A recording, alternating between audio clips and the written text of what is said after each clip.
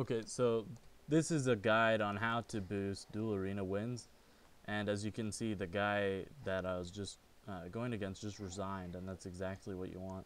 So what you want to bring along is a ranged weapon in case somebody freezes you or uses a bolas on you.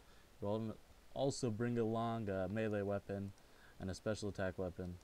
So, oh yeah, and some food if they start attacking or getting really close to killing you.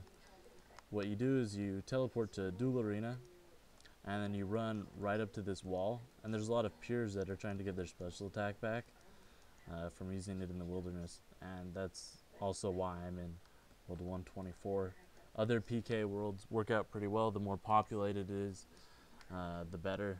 World 124 seems to work out really good just because there's a lot of no-honor people that like to telly and get special attack back pretty quickly. So once again, you know, here it is. This guy might resign, he might not.